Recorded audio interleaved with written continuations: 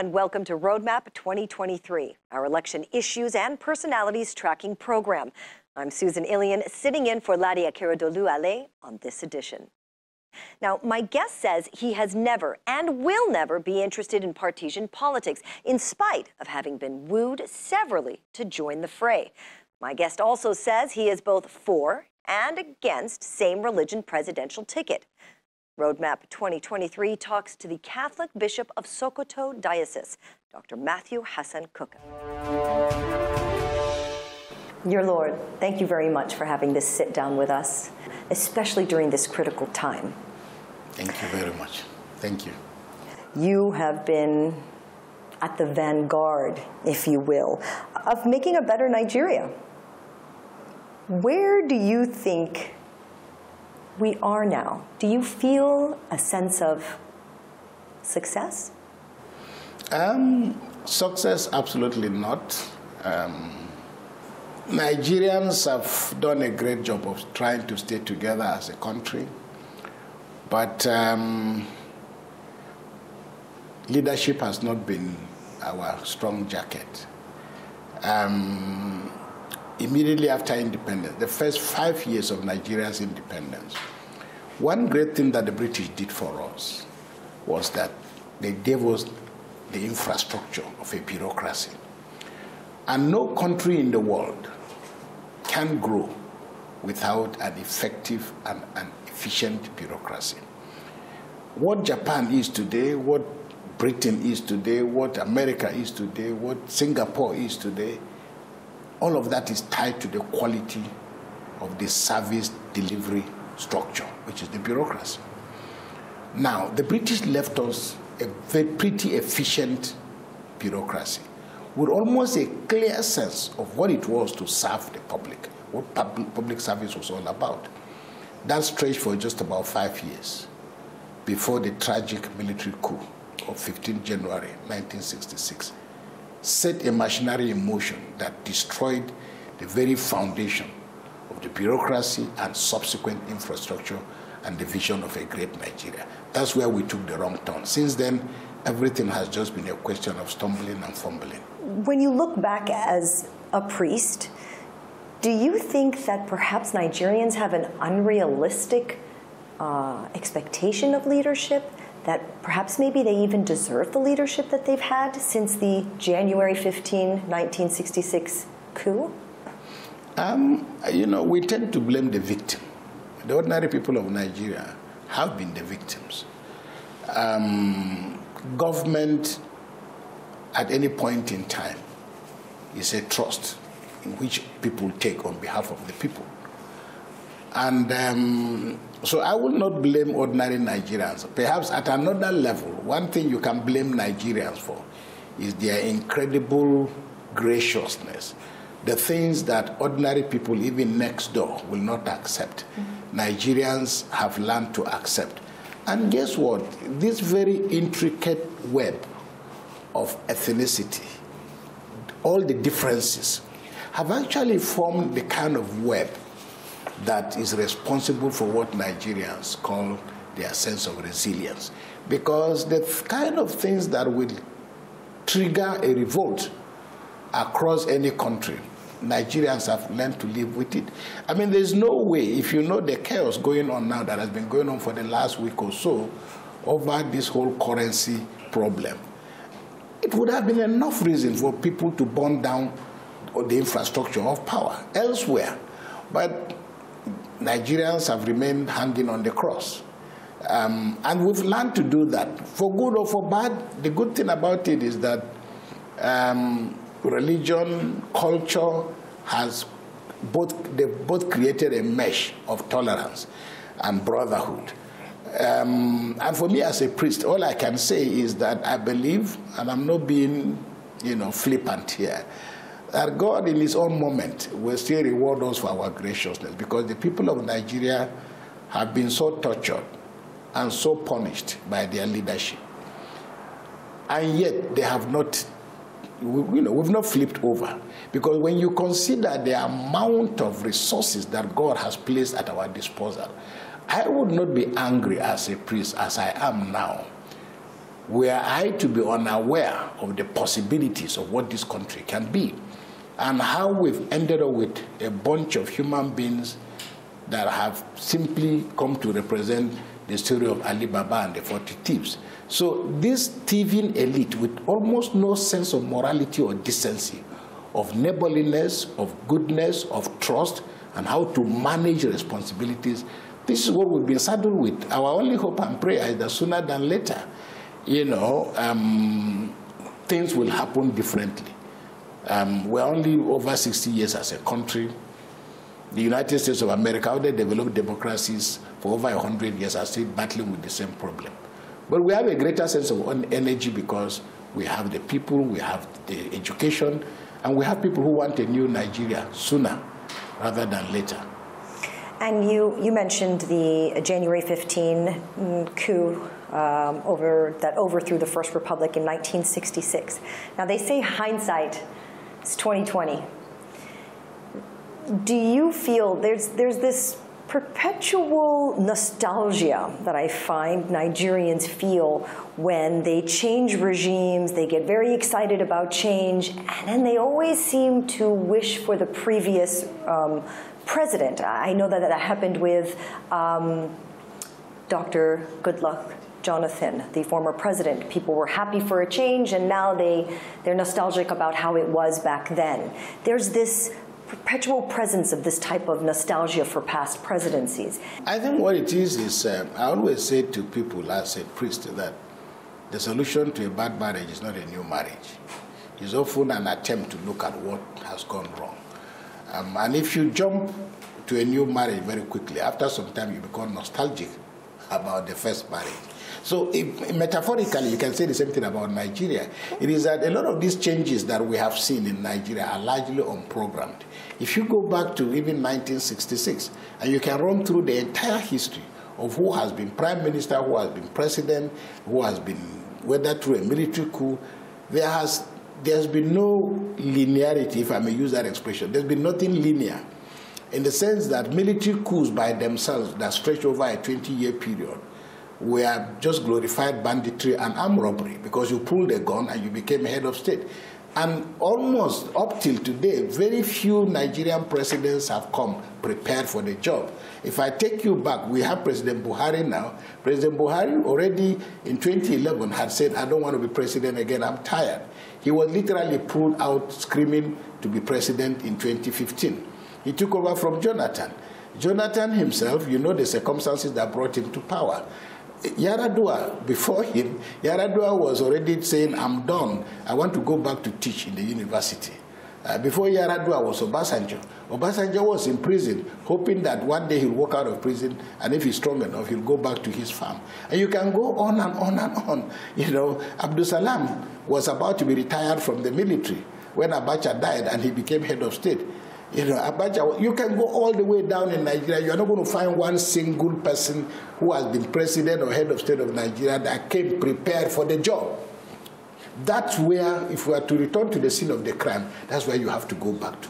That we have not had a leadership that is the result of individuals sitting down and thinking and planning and understanding the problems of Nigeria and figuring out why we don't have electricity, and figuring out why we don't have roads, and figuring out why are we so chaotic. That is away from the shadows of governance and politics, just thinking through, whether it's by way of a retreat. If you came through with seminars and conferences, and then you finally have an aggregate of answers and possible suggestions with the database of people who have the ability, people you can call on to do X, Y, then you'll be talking about a government that can have results. Right now, you see the cowboys, everybody's running around. The president will be elected. Then the funders will come. The bandits who put the money down will come and tell you, my man has to be minister of this, my man has to be minister of that. Every state in Nigeria has to produce a minister, and it is at the behest, not of the president, but of the governor of the state. So this is the convoluted environment that produces the toxic thing that we call governance in Nigeria. And if you ask how we got to be where we are, this is the hand that fate has dealt us. So how we walk through this and begin a process in which people really and truly prepare for public office, that's where we will begin to count. As opposed to presidency by default. presidency, I call it presidency by, by parachutes. People just come from, wherever. And that's why there are other ideological questions as to whether this 4x2, that is 4 years and 4 years, is what is going to work for us. We don't know. But the truth of the matter is that the average person is going to spend hundreds of billions of naira to get into power. It's not their own money. They would have taken money from left, right, and center. And then the first 2 years they have to spend paying, making sure that those who funded them get back their money. Then by the third year, they have to start stealing money in order to be able to contest the next elections. And then by the time they contest the next elections, they're going to start stealing money to make sure that their man succeeds them. This is the kind of situation that we have on the ground. Now, how we're going to work out of it is a matter of a little bit of political science, but also people beginning to think a little bit more clearly about options. And we are seeing a lot of that beginning to coalesce with the energy of the young people who are now not looking at an opportunity that governance simply means stealing money for myself, my children, and my family, and so on and so forth.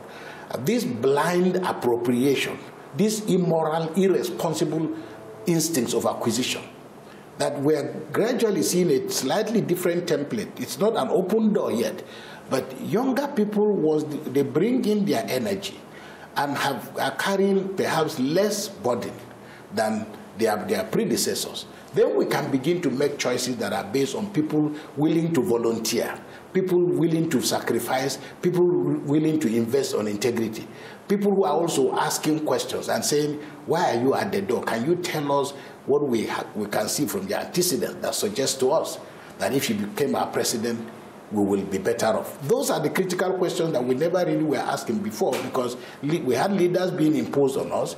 We are not out of that yet, but my argument is that in the next 2 or 3 or so elections, and with improvement in the electoral system, we probably will get to a point in which we can elect people we are convinced need to be, at the seat of government. I want to ask you your view of the upcoming elections, but from two perspectives.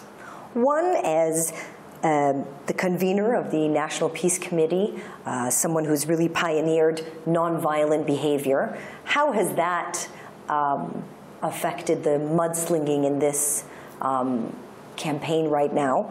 And the second is from your personal position as a cleric. What are your congregates saying? Are they invested? Have they collected their PVCs? Are they going to vote? What are their fears, if any? Well, let's start from from the end of your question as to whether ordinary people have, whether they've collected their PVCs. Actually, we should be looking at elite irresponsibility, which is what is responsible for the problems we have. Because the elites who are asking these questions are not going to be the ones who will go out to vote. The elites don't go out in the rain.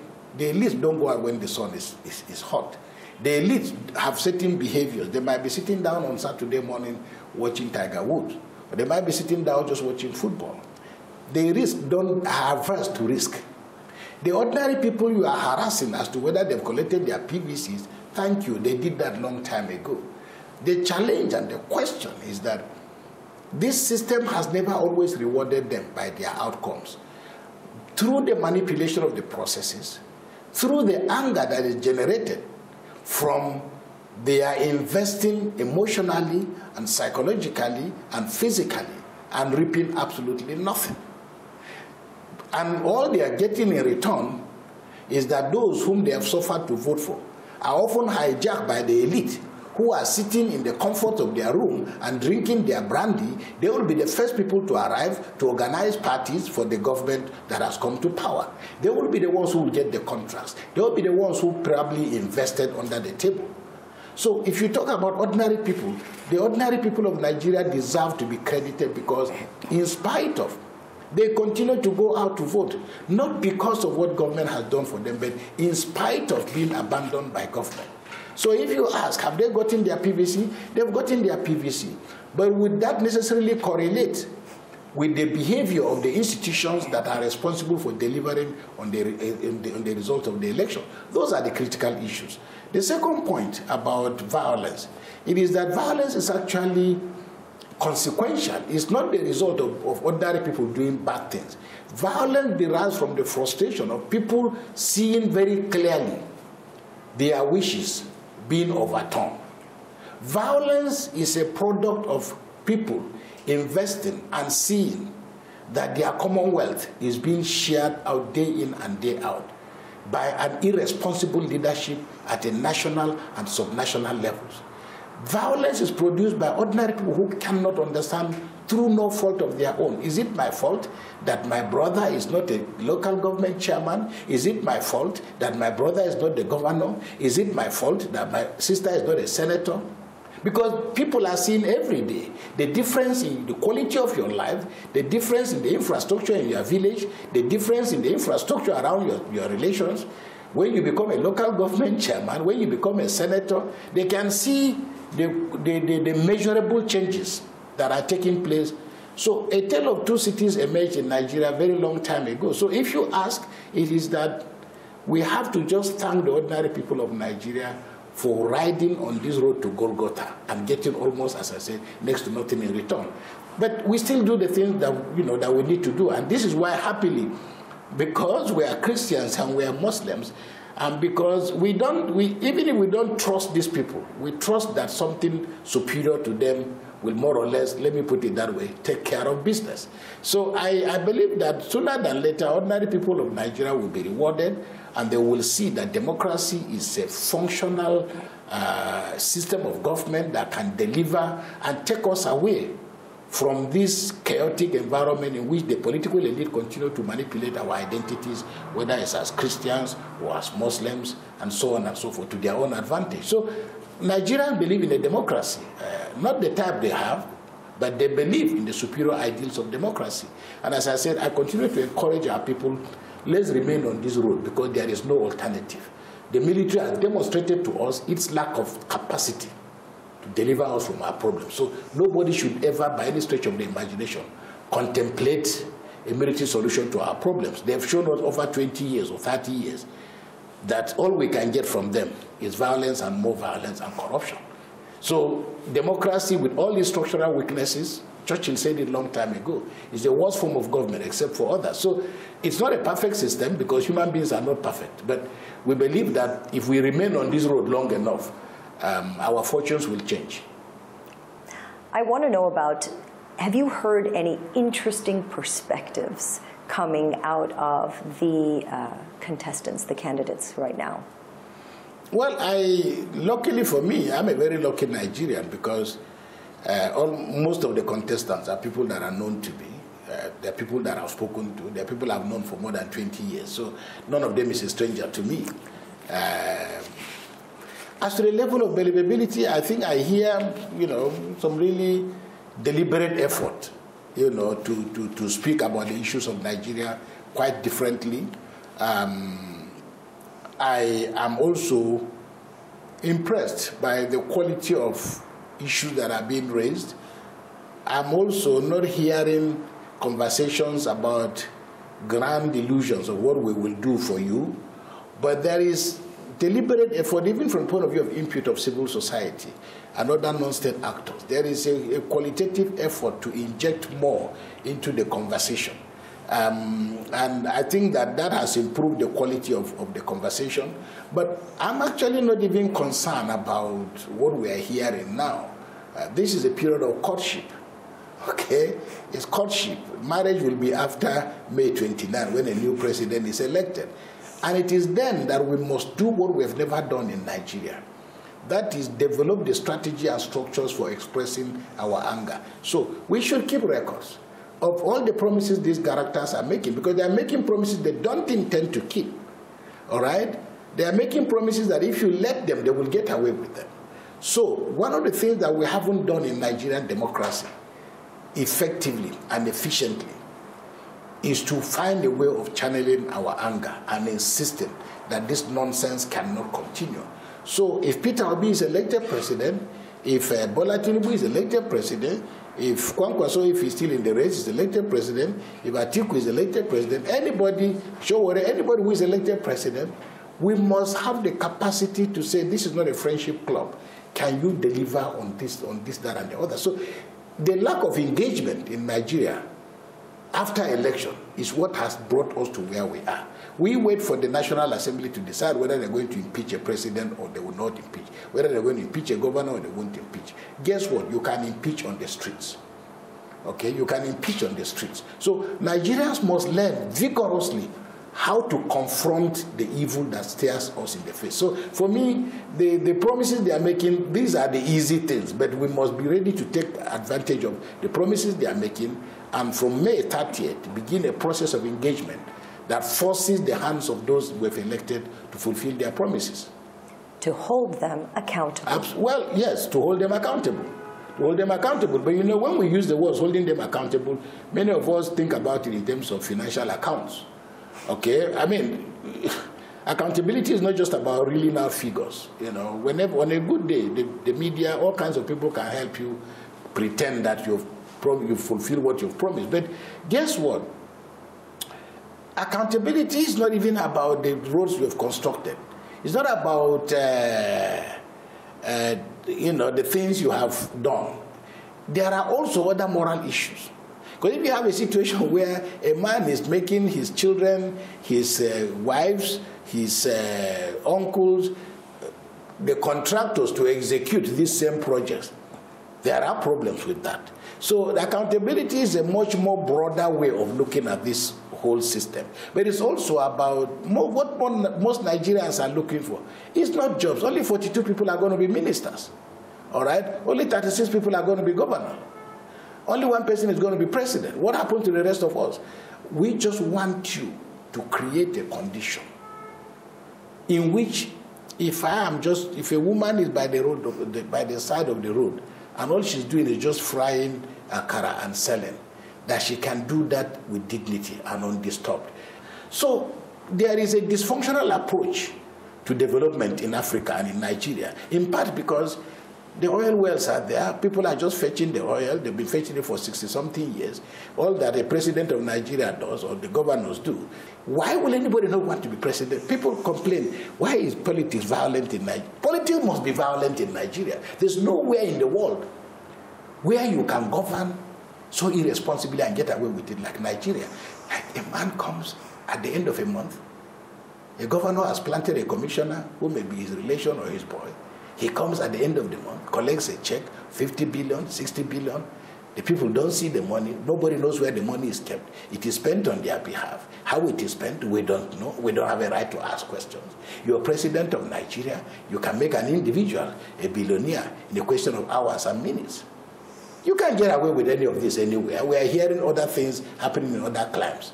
So this is where perhaps the uncompleted text about changing color of money and making cash less is the right way. We may not be there yet, but I can see where these guys are going. Because until you take hard cash off the table, you're not going to begin to deal. Of course, criminality will continue in cyberspace and all that, but still, it will not be as vulgar as the kind of things we have in Nigeria. So there are changes need to be happening in other departments, you know, and this is why if you create an environment where young engineers, where young people who are roaring to go can have the space, because the beauty of democracy is that the frontiers of freedom are unlimited.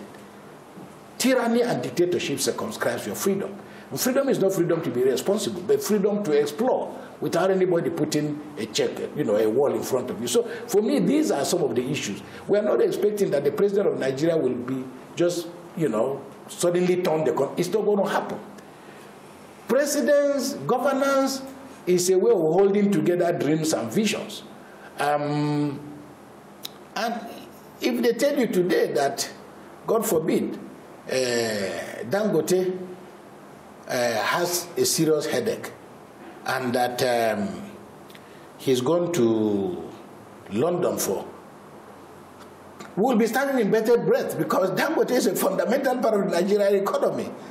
All right, in the same way that if they tell you that the ambulance is standing in the house of Mark Zuckerberg, hey, something will change.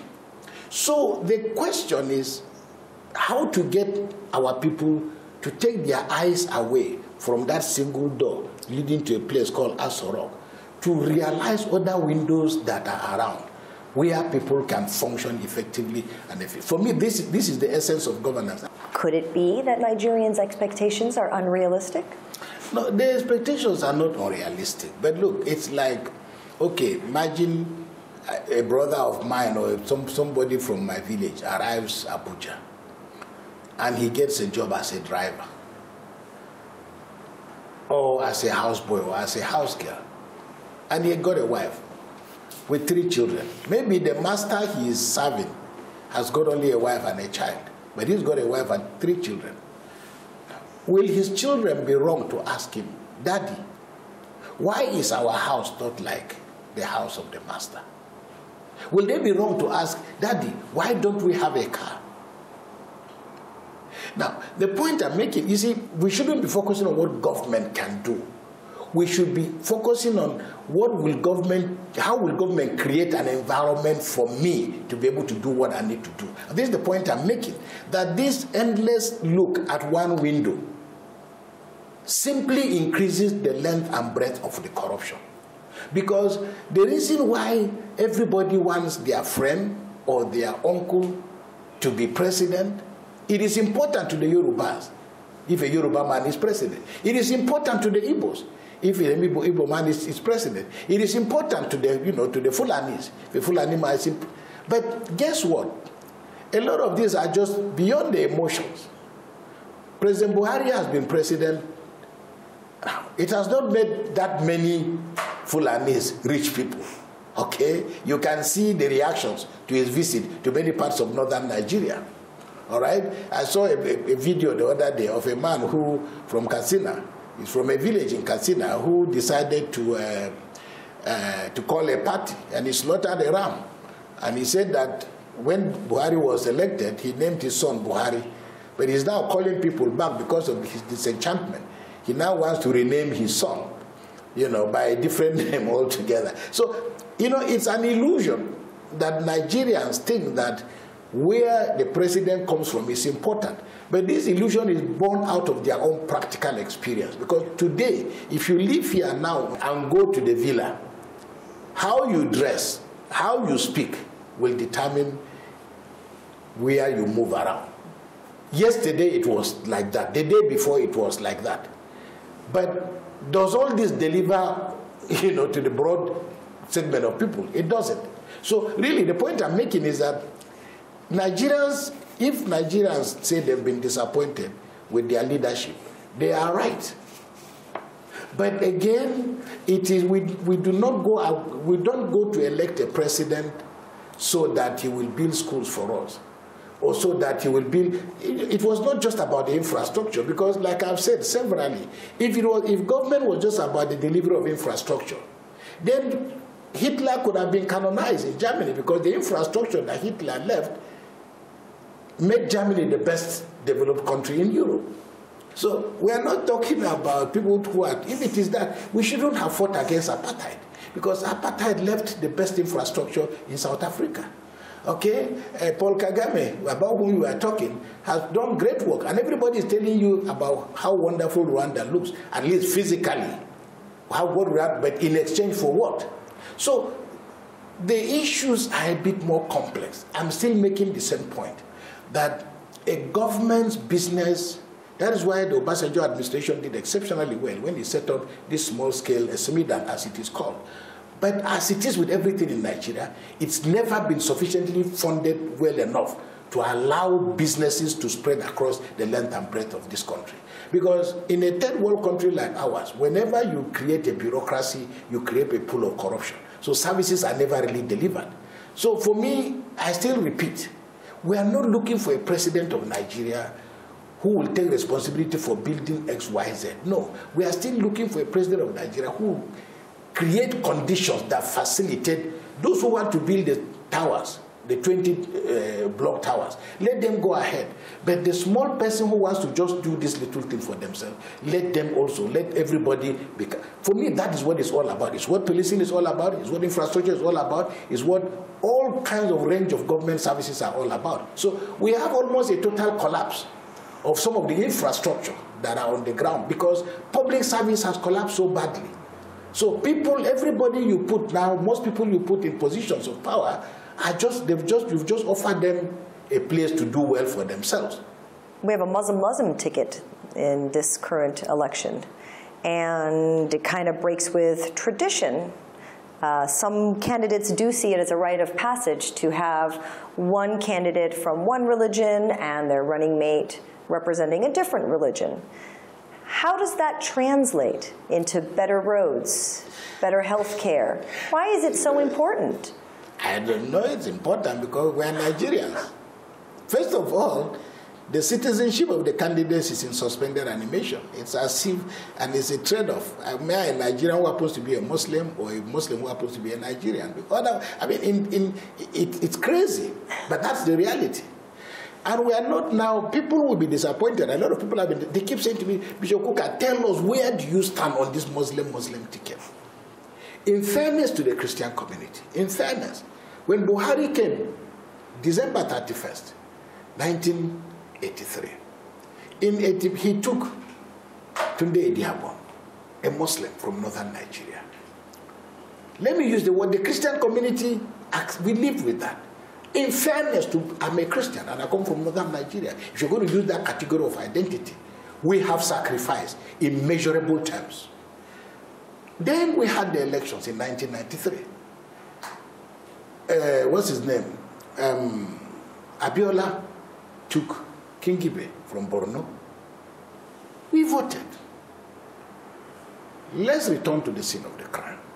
Why have Nigerians begun to feel that religion matters? Well, religion matters not because we thought it mattered, but this government in particular has made us become conscious of religion and religious identity. So let's not deceive ourselves. Are you going to tell me that I shouldn't be nervous? There is a saying in Hausa that if you've been burnt by fire, if you see ashes, you will run. So, Ahmed Dati, for example, I give you an example. He owns Bayes University. He's a Muslim. Dr. Dati calls me up one day, and he's always invited me to come for the convocation of his university. But one day he calls me up. He said, Bishop, I'm building a university in Kano. I would like you to give me the name of a priest, a Catholic priest, that I want on the board of trustees. He's a Muslim. I served for 6 years at the American University in Yola. Didn't Atiku know I was a bishop? So, you know, as I said, I feel sad that we have to make this case. But this government has so privileged Islamic identity and northern and regional identity. This is what has produced all this. And I worry because I cannot understand how President Buhari would have pretended or assumed that he didn't see this coming. Because he's complicit. Because as President of the Federal Republic of Nigeria and his government being in power, he cannot say that he was unaware. It will be a pity. Because I can give you one example. When there were so many people who wanted to be president, I went to President Obasanjo, as he then was, and I said, look, so many people are coming out to run for office. Why are you just letting things go? You know, we talked about it, but one thing I knew Obasanjo once mentioned in a conversation was, look, we need to create a sense of belonging across this country. And his argument, and that was the argument that brought Jonathan, was that if we move around, let every community get a sense that their man or their woman has been there. It will not solve all their problems, but will achieve an equilibrium, an emotional equilibrium, which people now say, okay, either our own son has been part of the bandit club, so we are no longer innocent. But at least let's create that impression. Now, if Buhari has run this government in a way, and I've been one of his critics, he publicly admitted that. Because I said, we've never had a situation in this country where you say the Senate president, the majority leader in the Senate, the Speaker, the Deputy Speaker, they are all Muslims and it doesn't matter to you. Or that the entire service chiefs, bar one, are all Muslims and people are stupid, we don't know what is happening, and that you've taken people out of retirement and given them the most critical positions in this country, and the way the shenanigans that went on in the Supreme Court. Are we stupid? We don't know what is happening. So Christians are genuinely angry and feel betrayed, and those who were his closest in the Christian community, beginning with his former secretary to government, have decided we want out. This is not what we bargained for. So if you are asking me about Muslim ticket, Tinubu will probably say, what did I do that is different? After all, I've taken Shetima, who is from Borno. You voted for Abiola and Kingibe. They were all from Borno. We have repeated the same thing.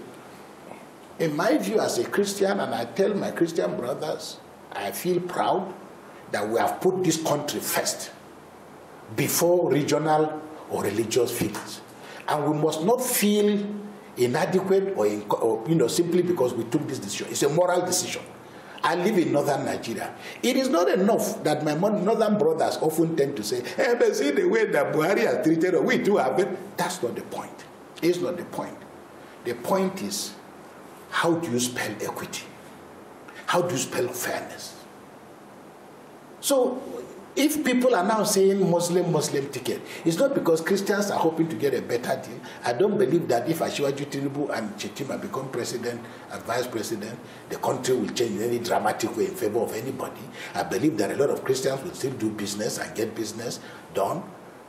But where we are now, we are reaping the seeds that were sown in 2015 with the beginning of all this uneven, distorted, and in my view, a reprehensible way of managing diversity. This is why otherwise, identity politics is toxic if it's not well managed. And before now, we didn't really have a problem with all of this. So this is why you find people having this kind of emotional, but I don't want to get sucked into that because, one, I know better that in the final analysis, the government or the president of Nigeria who will do well for us will not be based on gender, will not be based on region, will not be based on religion. I know for sure that the earlier we bring closure to the ugly things that have happened in the last 8 years, the better it is for us in terms of building. But I can tell you, this government only made managing identity far more difficult and far more challenging, and that's what we are showing. So for me, the sentiments expressed, I'm saying two things, maybe I'm equivocating. They are valid, but they are also invalid. Valid because the condition has been created. Invalid because they are really never determinants of outcomes. But this is the hand that fate has dealt us. So I am convinced that Christians should do what Christians ought to do, vote in conscience, and that ethnicity and region, they are valid emotions, and ethnicity, they are valid emotions, but they may be sufficient, they may be necessary, but they are not a sufficient condition for determining how this country is going to go. You've been known to say that Nigerians are very religious, and it seems obvious that religion plays a big role in Nigerians' lives. Has it translated to a more just society, to a more caring culture in the country, this religiosity? I'm a student of religion. My PhD thesis was on religion and politics. And my brothers in northern Nigeria, when they don't want to listen to what I'm saying, they fall back to, you are attacking Islam. There's a difference between Islam and Muslims. Yeah. There's a difference between Christians and Christianity. Yes.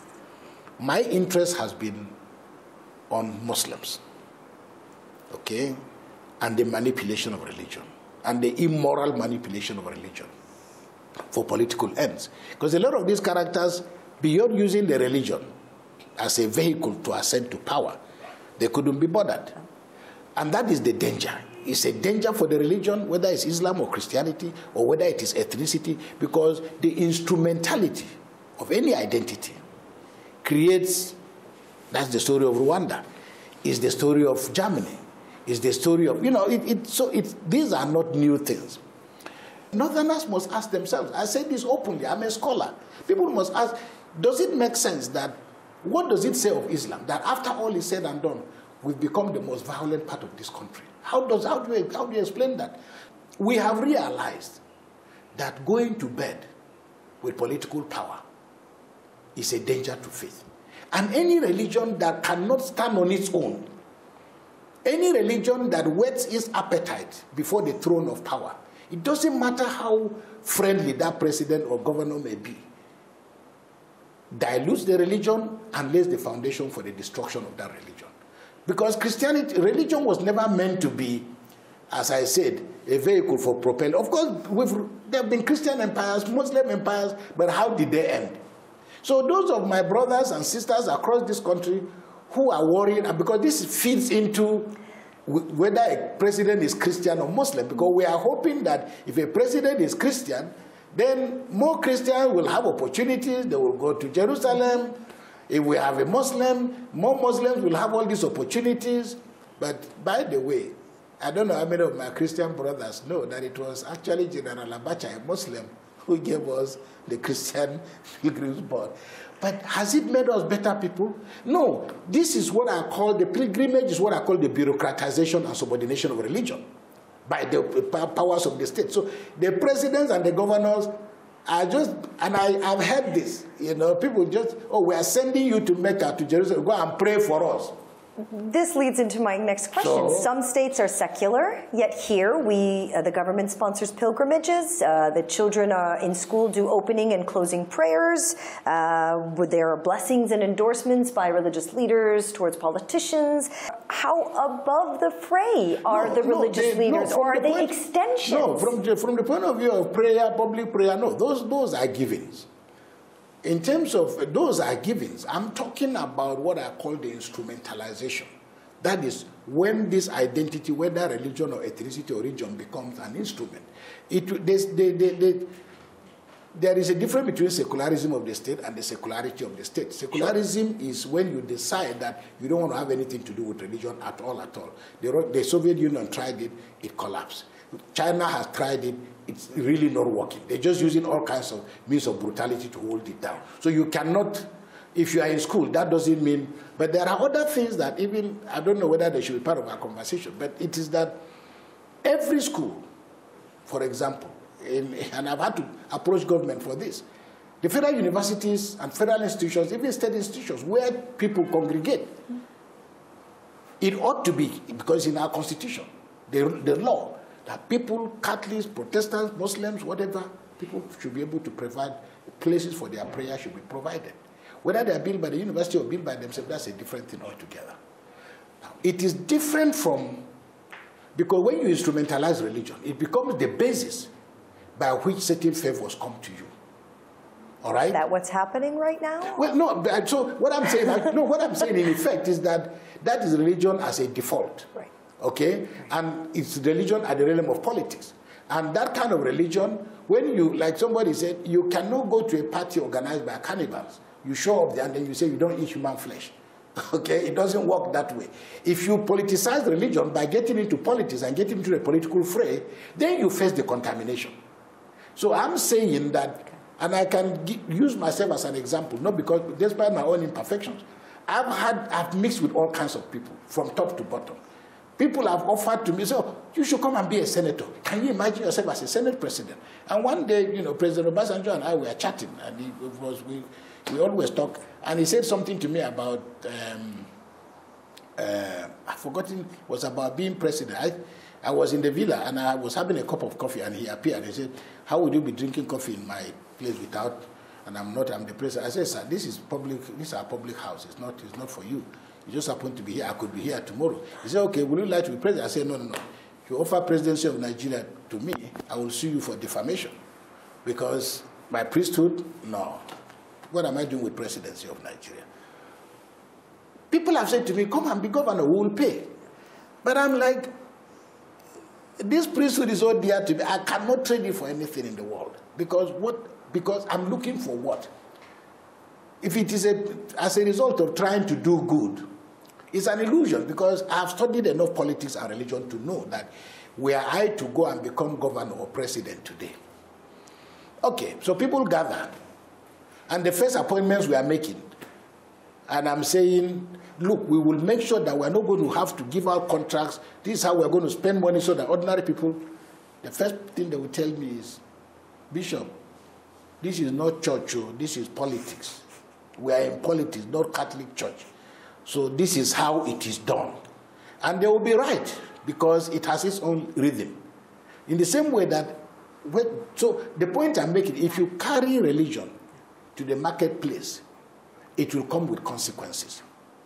And the Catholic Church perhaps has defined this the best, not because we are the best.